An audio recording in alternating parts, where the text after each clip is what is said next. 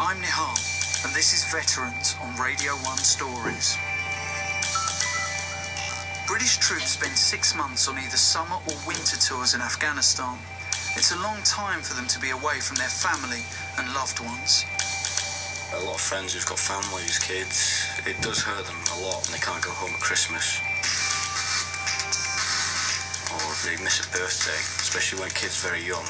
There's a lot happening from speaking to walking to everything they do. It does destroy them a bit when the partner's on the phone saying your child's talking, walking and all that sort of stuff. It does hurt them because they haven't seen it. Girlfriends, obviously a few friends end up splitting up while they're out there. Like I had a girlfriend was in 2007, 2008. It was very hard for me then. Just to speak to her, just to communicate really. You get a sat phone, you get so many minutes a week you can call them.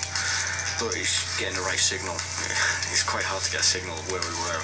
You were kind of like walking around, phone in the air. When you do get through, it's quite good to speak to someone, just to hear their voice. And every time I was on the phone, all I wanted to do was just listen to what they had to say rather than hear me talk. It was just good to hear them talk about anything, just their daily routine or whatever.